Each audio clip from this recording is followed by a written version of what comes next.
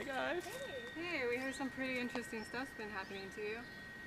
Yeah, that got out? Wow. Well, about every 3 months or so, I kind of bleed like Christ. Oh God. Is that an accurate comparison, Sweeney?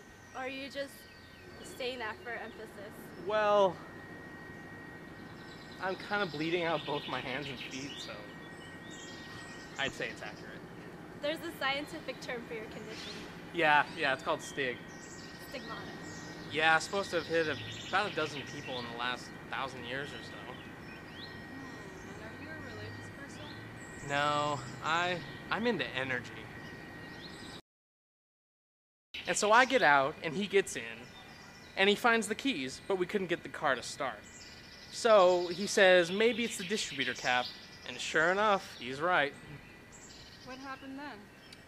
Well, he boarded his rocket ship. He goes up there and he turns around and asks me if I wanted to snort some coke. And I was like, yeah. I don't think you rode on any alien spacecraft. Come on. Yes, I did. No, this is totally bogus. It's the most ridiculous thing I've ever heard. You've got to learn to separate the truth from the dead wood.